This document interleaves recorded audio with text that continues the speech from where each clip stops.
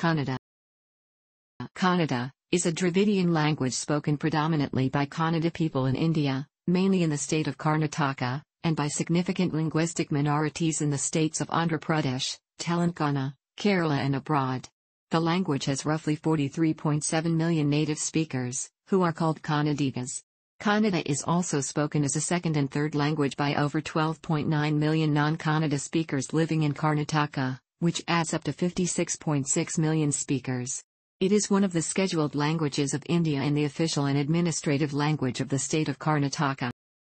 The Kannada language is written using the Kannada script, which evolved from the 5th century Kadamba script.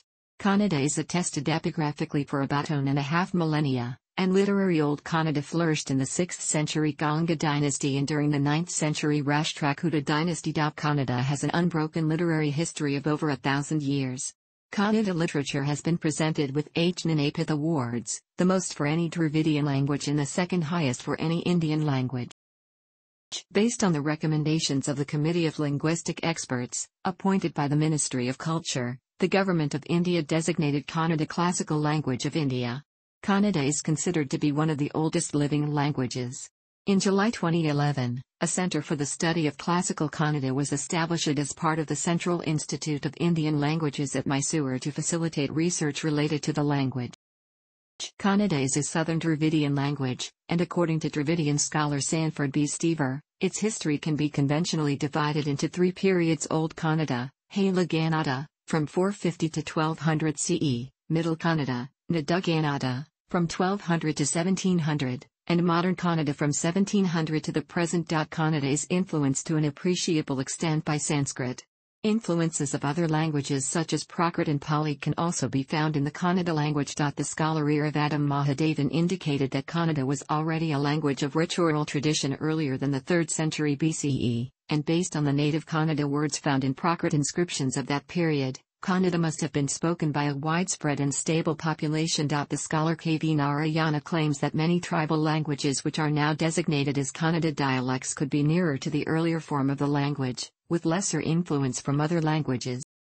The sources of influence on literary Kannada grammar appear to be threefold: Panini's grammar, non-Paninian schools of Sanskrit grammar, particularly Katantra and Sakatayana schools, and Prakrit grammar.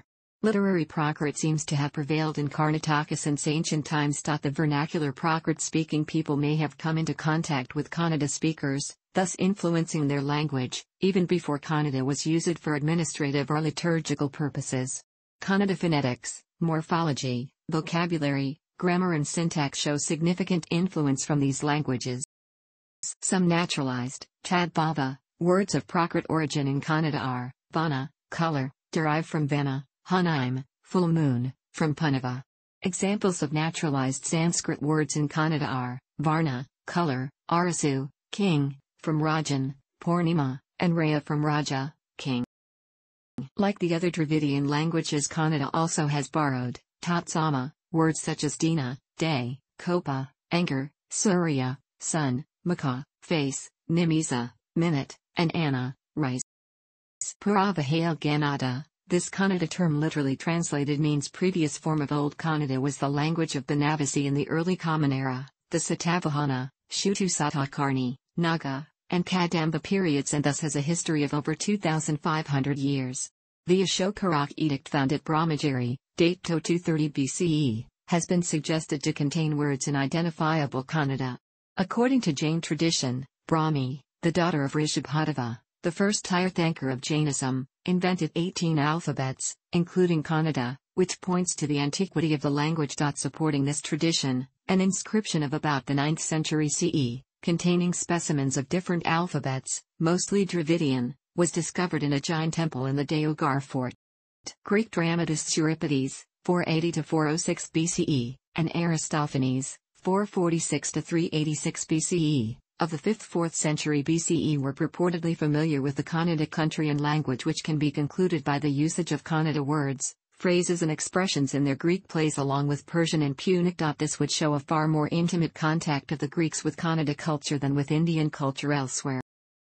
The Kannada word orally, Lit it means in a village, is said to be written on a huge wall constructed in Alexandria in the 4th century BCE as part of remnants of 36,000 palm manuscripts that had been burnt in an accidental fire in Alexander's time. The palm manuscripts contain texts written not only in Greek, Latin, and Hebrew, but also in Sanskrit and Kannada. In some 3rd–1st century BCE Tamil inscriptions, words of Kannada influence such as Nalura, Kavudi and puzzle have been introduced. The use of the vowel as an adjective is not prevalent in Tamil, but its usage is available in Kannada. Kannada words such as Gudi Gavudi transform into Tamil's Kavudi for lack of the usage of Gosha Swana in Tamil. Hence the Kannada word Gavudi becomes Kavudi in Tamil. Puzzle, ha ilu, was introduced into Tamil from Kannada, and colloquial Tamil uses this word as veil. In the 1st century CE Tamil inscription, there is a personal reference to Ejayakama, word of Kannada origin.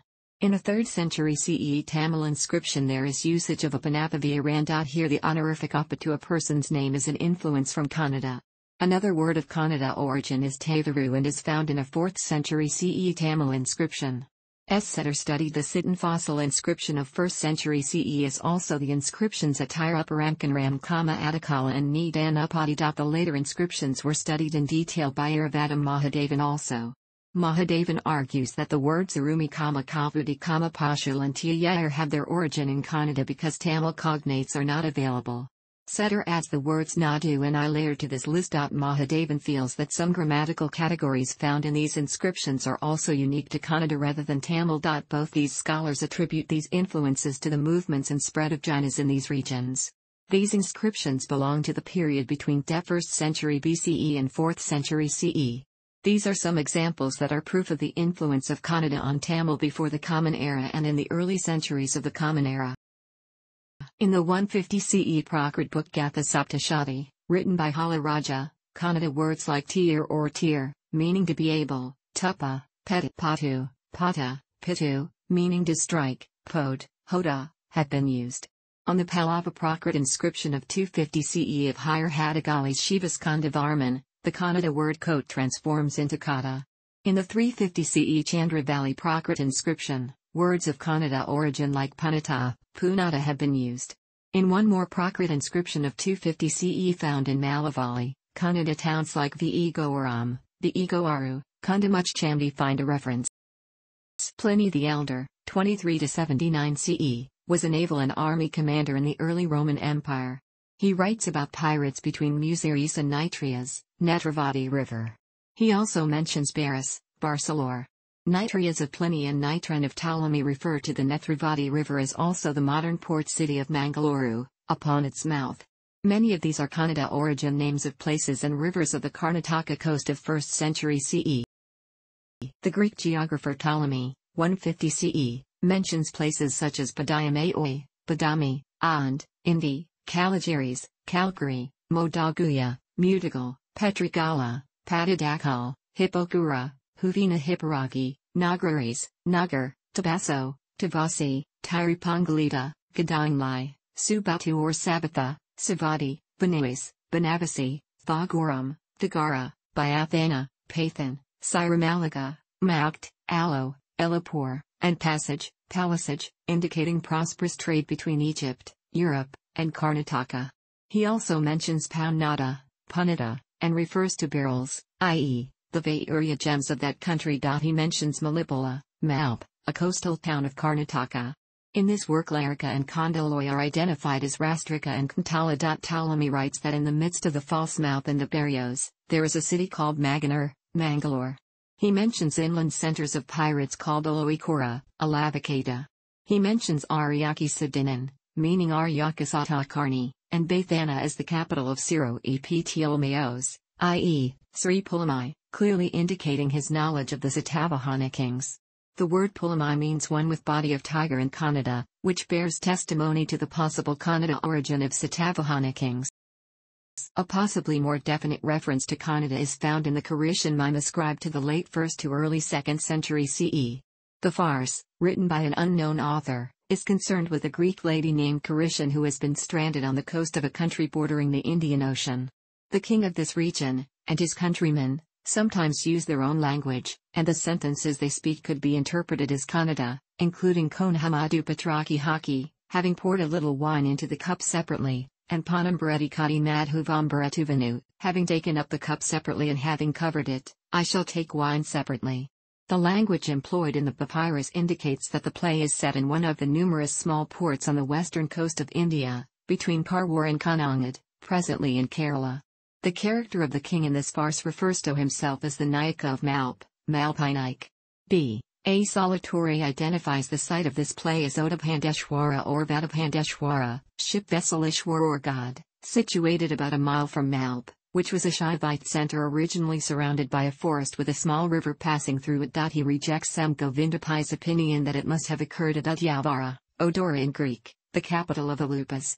Stavros Jatsitzarides mentions in his research work that Kirishan is not an exclusively prose or verse text, but a mixed form. The corrupt lines indicate that the text found at Oxyrhynchus, Egypt, has been copied, meaning that the original was even earlier in date. Wilimowitz, 1907, and Andrassy, 2001, say that for more precise dating of the original, some place the composition of the work as early as in the Hellenistic period, 332 to 30 BCE, others at a later date, up to the early 2nd century CE. The earliest examples of a full-length Kannada language stone inscription, Shailasha Shana, containing Brahmi characters with characteristics attributed to those of Proto-Kannada in Hale Kannada, Lit Old Kannada, script can be found in the Halmidi inscription, usually dated circa AD 450, indicating that Kannada had become an administrative language at that time. The Halmidi inscription provides invaluable information about the history and culture of Karnataka. The Kannada inscription excavated at the Pranaveshwara temple complex at Talaganda near Shiralakappa in Shikaripur Taluk of Shivamogga district, dated to 370 CE, is said to be one of the earliest Kannada inscriptions, replacing the Halmidi inscription of 450 CE. The 5th century Tamatekalu inscription of Chitradurga and the Chikamagaluru inscription of 580 are further examples. Recent reports indicate that the old Kannada Nishadi inscription discovered on the Chandragiri hill, Shravanabelagola, is older than Halmidi inscription by about 50 to 100 years and may belong to the period AD 350 to 400. The noted archaeologist and art historian S. Shetter is of the opinion that an inscription off the western Ganga King Kongunavarma Madhava, circa 350 to 370, found at Tagardi, in Shikaripur Taluk of Shimoga district is of 350 CE and is also older than the Halmidi inscription. Current estimates of the total number of existing epigraphs written in Kannada range from 25,000 by the scholar Sheldon Pollock to over 30,000 by the Amaresh. Of the Sashitya Academy. Prior to the Halmidi inscription, there is an abundance of inscriptions containing Kannada words, phrases and sentences, proving its antiquity. The 543 AD Badami Cliff inscription of Pulaxia is an example of a Sanskrit inscription in Old Kannada script. Kannada inscriptions are not only discovered in Karnataka but also quite commonly in Andhra Pradesh and Telangana, Maharashtra and Tamil Nadu. Some inscriptions were also found in Madhya Pradesh and Gujarat. The northernmost Kannada inscription of the Rashtrakutas of 964 CE is the Jura record found near Jabalpur in present-day Madhya Pradesh, belonging to the reign of Krishna III. This indicates the spread of the influence of the language over the ages, especially during the rule of large Kannada empires. Few sites of Myanmar yielded variety of Indian scripts, including those written in a script especially archaic, most resembling the Kadamba, Kannada-speaking Kadambas of 4th century CE. Karnataka and Andhra Pradesh, form of common Kannada Telugu script from Andhra Pradesh. The earliest copper plates inscribed in Old Kannada script and language, dated to the early 8th century AD, are associated with the Lupa king Aluvarasa II from Belmanu, the Dakshina Kannada district, and display the double-crested fish, his royal emblem. The oldest well-preserved palm leaf manuscript in Old Kannada is that of Davala. It dates to around the 9th century and is preserved in the Jain Bandar, Mudbidri, Dakshina Kannada district. The manuscript contains 1,478 leaves written using ink. Some early Kadamba dynasty coins bearing the Kannada inscription Vira and Skanda were found in Satara Collectorate. A gold coin bearing 3 inscriptions of Sri and an abbreviated inscription of King Bhajiratha's name called Baji, circa AD 390 to 420, in Old Kannada exists. A Kadamba copper coin dated to the 5th century AD with the inscriptions from Anuragi in Kannada script was discovered in Banavasi, Uttara Kannada district. Coins with Kannada legends have been discovered spanning the rule of the Western Ganga dynasty, the Badami Chalukyas, the Alupas, the Western Chalukyas, the Rashtrakutas, the Hoysalas, the Vijayanagar Empire, the Kadamba dynasty of Banavasi, the Keladi Nayakas and the Mysore kingdom, the Badami Chalukya coins being a recent discovery. The coins of the Kadambas of Goa are unique in that they have alternate inscription of the king's name in Kannada and Devanagari in triplicate. A few coins of the Kadambas of Hangal are also available. The oldest existing record of Kannada poetry in Tripadi meter is the Kaparabada record of AD 700. Kavarajamarga by King Narupatunga Moavarshai, AD 850, is the earliest existing literary work in Kannada.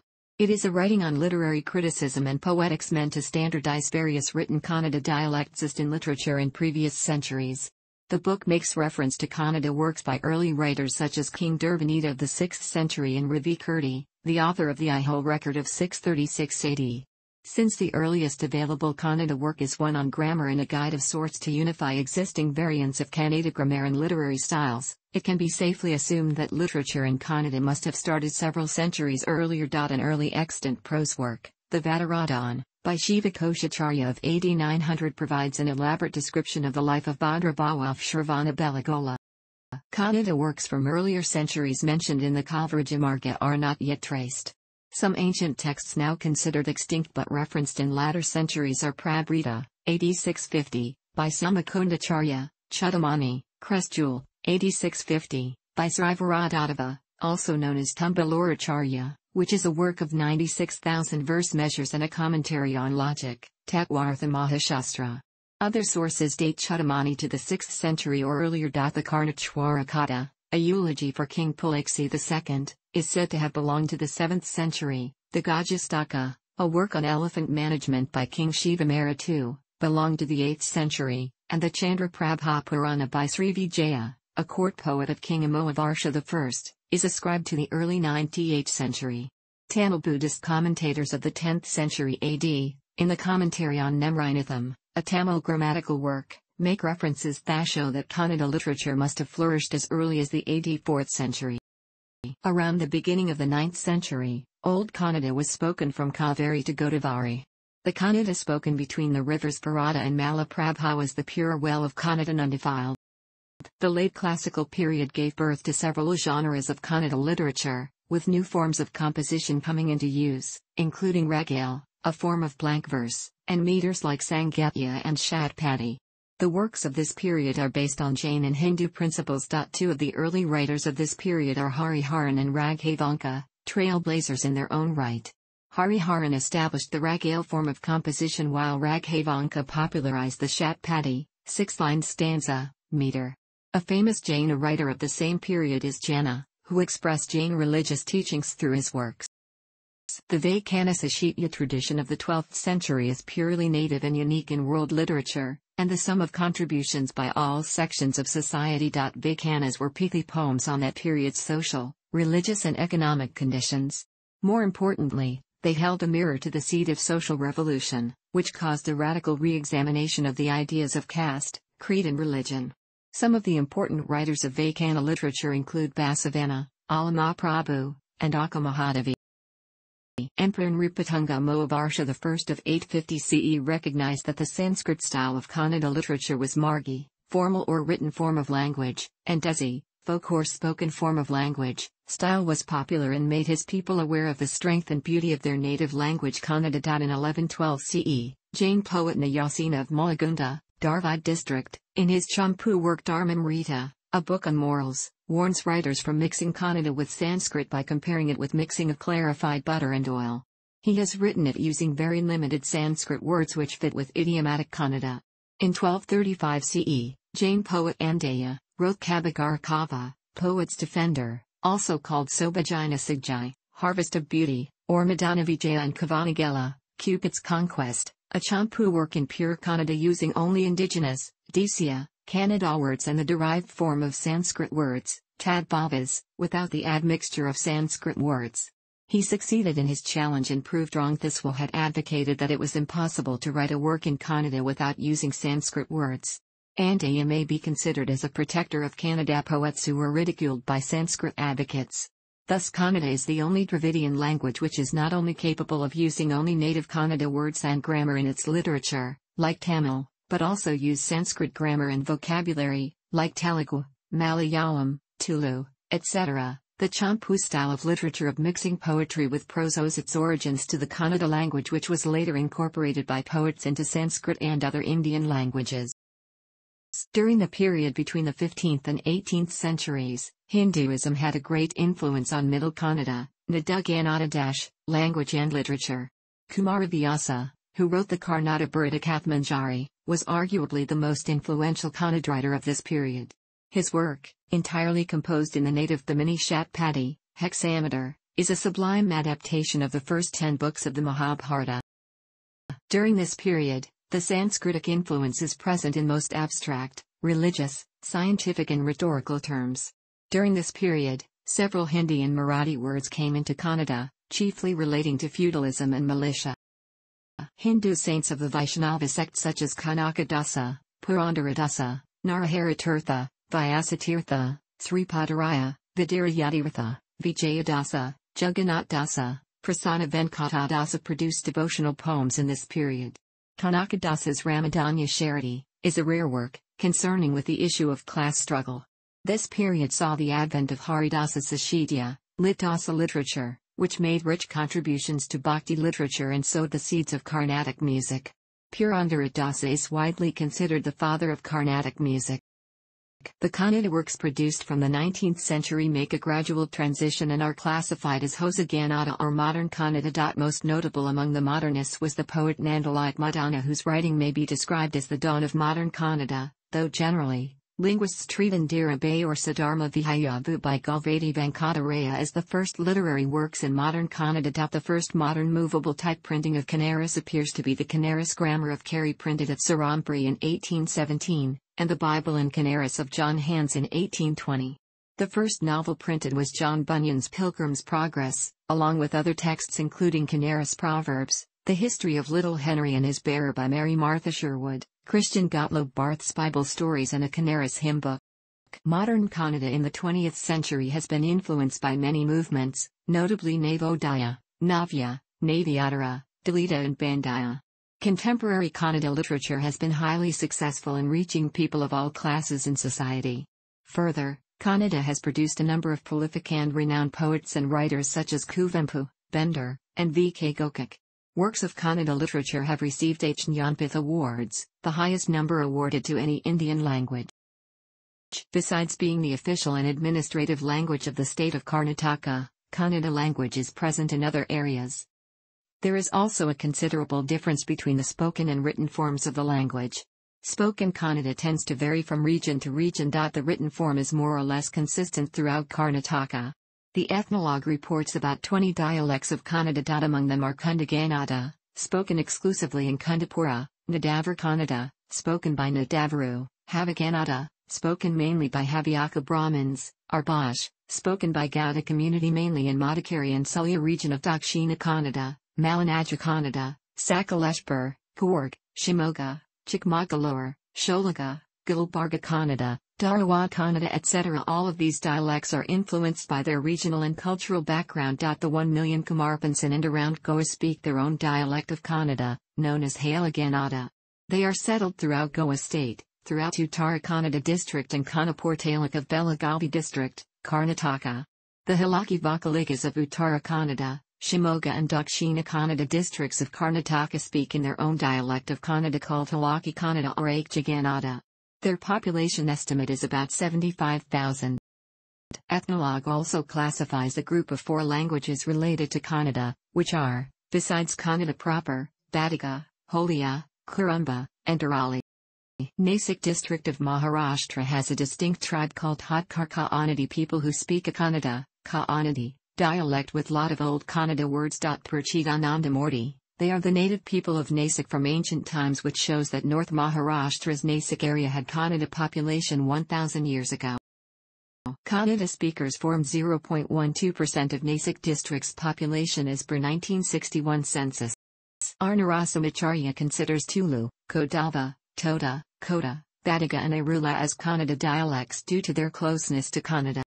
The director of the Central Institute of Indian Languages, Udayanarayana Singh, submitted a report in 2006 to the Indian government arguing for Kannada to be made a classical language of India. In 2008, the Indian government announced that Kannada was to be designated as one of the classical languages of India. The language uses 49 phonemic letters, divided into 3 groups: Swargalu, vowels, 13 letters; Vyanjanagalu, consonants, 34 letters; and Yogavakagalu, neither vowel nor consonant, 2 letters, Anusvara and Visarga. The character set is almost identical to that of other Indian languages. The Kannada script is almost perfectly phonetic, but for the sound of a half N, which becomes a half M. The number of written symbols, however, is far more than the 49 characters in the alphabet, because different characters can be combined to form compound characters, adakshara. Each written symbol in the Kannada script corresponds with one syllable, as opposed to one phoneme in language like English. The Kannada script is syllabic. Kannada dictionary has existed in Kannada along with ancient works of Kannada grammar. The oldest available Kannada dictionary was composed by the poet Rana called Ranakanda, in 996 ACE. Other dictionaries are Abhidana Vastukasha, by Nagavarma 1045 ACE, Amerikashada Tiku, by Vitala, 1300, Abhinavabhidana, by Abhinava Mangaraja, 1398 ACE, and many more. A Kannada English dictionary consisting of more than 70,000 words was composed by Ferdinand Kittel. G. Venkatasubbiah edited the first modern Kannada dictionary, a 9,000-page, 8-volume series published by the Kannada Sahitya Parishat. He also wrote a Kannada English dictionary and a Klistapadakosa, a dictionary of difficult words. Kannada has 34 consonants and 13 vowels. The canonical word order of Kannada is sav, subject object verb, as is the case with Dravidian languages. Kannada is a highly inflected language with 3 genders, masculine, feminine, and neuter are common, and 2 numbers, singular and plural. It is inflected for gender, number and tense, among other things. The most authoritative known book on Old Kannada grammar is Shabdamana Darpana by Ksharaja. The first available Kannada book, a treatise on poetics, rhetoric and basic grammar, is the Kavarajamarga from 850 CE. The most influential account of Kannada grammar is Ksharaja's Shabdamana Darpana, circa AD 1260. The earlier grammatical works include portions of Kavarajamarga, a treatise on Alankara, of the 9th century, and Kavyavalakana and Karnataka Bhushana, both authored by Nagavarma II in the first half of the 12th century. Compound bases, called samasa in Kannada, are a set of 2 or more words compounded together. There are several types of compound bases, based on the rules followed for compounding. The types of compound bases or samisas, Tatpurusha, Karmataraya, Divigu, Bahuvrihi, and Shi, Dvandva, Kriya and Ganika samasa. Examples: Tangali, Hemera, Kannuzan. In many ways the third-person pronouns are more like demonstratives than like the other pronouns. They are pluralized like nouns, and whereas the first and second-person pronouns have different ways to distinguish a number. Thanks for watching. Don't forget like the video and don't forget to subscribe.